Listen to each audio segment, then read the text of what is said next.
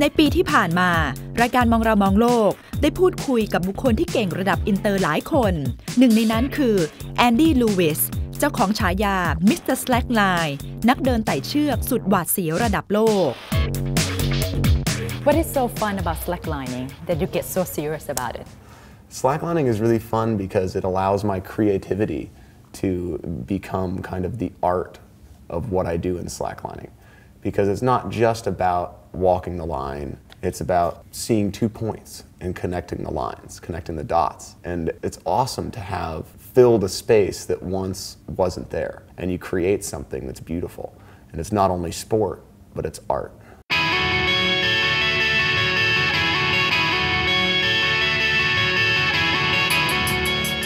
How do you practice?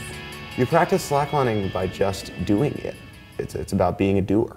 You're out there doing the activity, and you step on the line and you may fall off. It takes a little while to learn, just like a language or a musical instrument. Anything like that, it takes practice, it takes determination, and slacklining is the exact same thing. For a spectator like me, it looks dangerous, but is it worth it? I mean, accidents can happen. I mean, accidents totally can happen. Yeah. I mean, you drive a car, you might eat fast food, you could choke. But I don't put myself at risk so high above the ground. Well, that's the thing, is that it's not at risk. There are many risks, but I'm not a risk taker, I'm a risk manager. I manage the risks. So I take the risks at hand, I list them out, and then I take those risks each and I check them off. The line could break.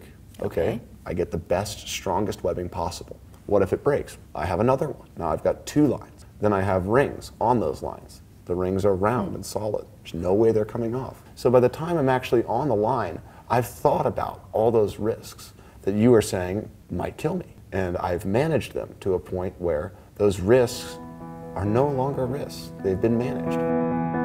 เอรันแคทส์ชาวอิสราเอลคนนี้เป็นเจ้าของสถิติ Guinness Book of World Records ด้านความจำเขาสามารถจำตัวเลข500หลักได้ในรวดเดียวปัจจุบันเขาเป็นนักเขียนและนักพูดที่เดินทางไปอบรมด้านเทคนิคการจำและการสร้างความฉลาดให้กับผู้คนทั่วโลก Are our memory as well as intelligence shaped mainly by our genes or by training?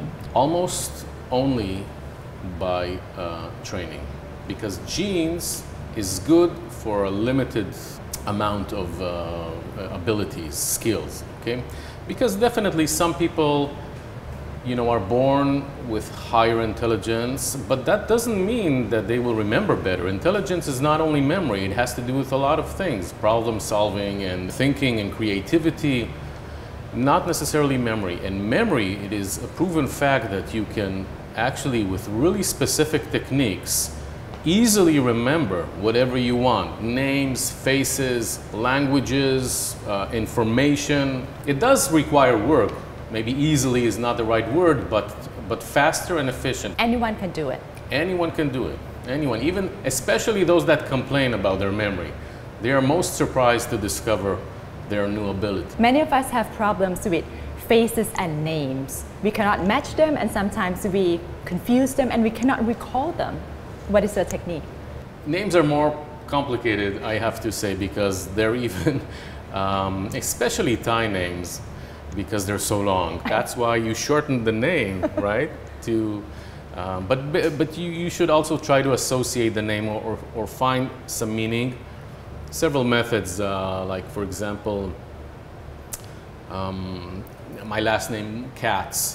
It sounds like a cat, right? That's easy, so you can try to imagine me petting a cat.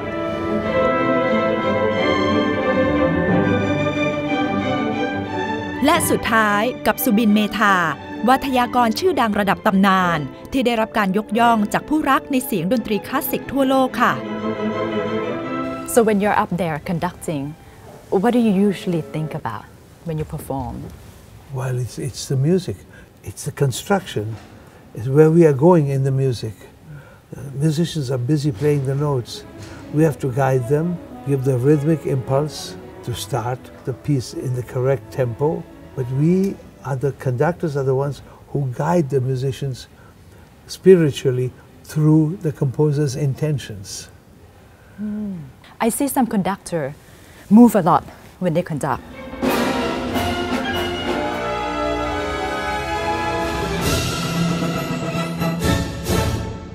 and then some not so much.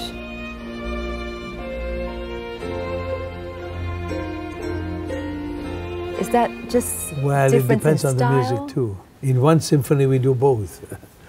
We are communicating with the orchestra. We're not concentrating on our movements. We are communicating. We are beating, we are giving entrances, we are balancing, we are inspiring. So everything is going on simultaneously. And there's a great amount of concentration involved. How do you keep your passion alive throughout all these Well, years? it's the love for this music. I love every moment of it.